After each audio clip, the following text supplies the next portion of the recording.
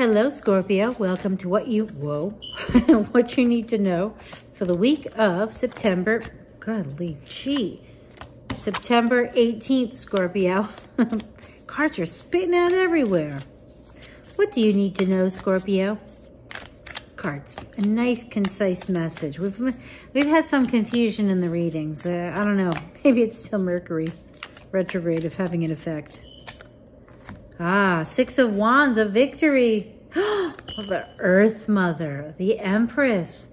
Okay, so if you're looking to get pregnant, hello, it's happening. There is definite success.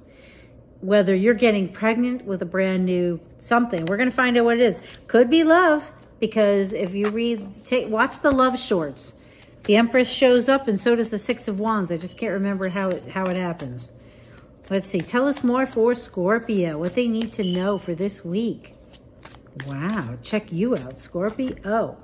King of Swords could be involving an air sign, or could be you acting like an air sign.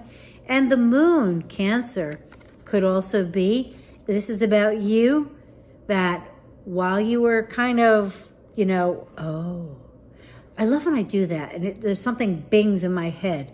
The King of Swords could mean that you've been acting like a King of Swords. You've been reading everything, really planning, really figuring things out.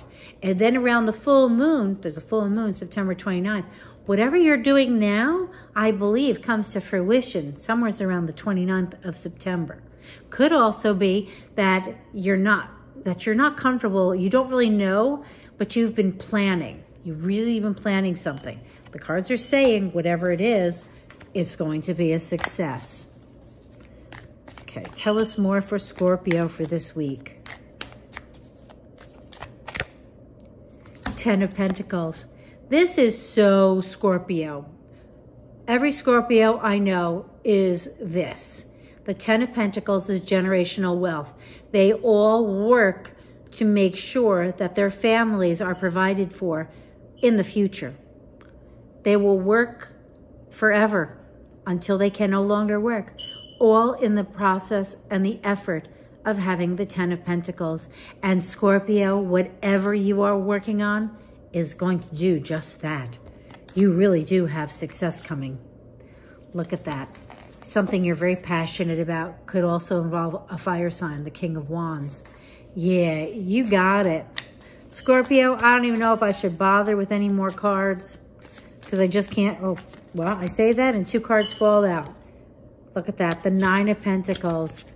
Money, having, everything. You will. And the Five of Swords. So to me, this means that there might be some bargaining going on, but you're going to be fine, because we already know that you got the Ten of Pentacles.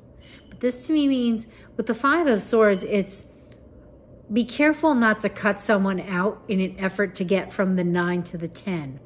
Be careful that you don't hurt someone in the process, okay? Because, and don't laugh, I'm noticing the peacock in the background, and I feel like, watch that you don't try to make yourself feel better by making someone else feel worse.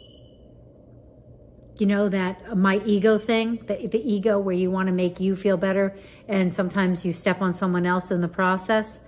Don't do that. But success is yours, Scorpio. See, Melody's card for you is self-care. Drowning doesn't always require water. You know what that is about? That's about, I hate to say it this way, when it comes to self-care, your self-care is going to be taking care of yourself well enough that you don't need to step on anyone else to get where you want to go.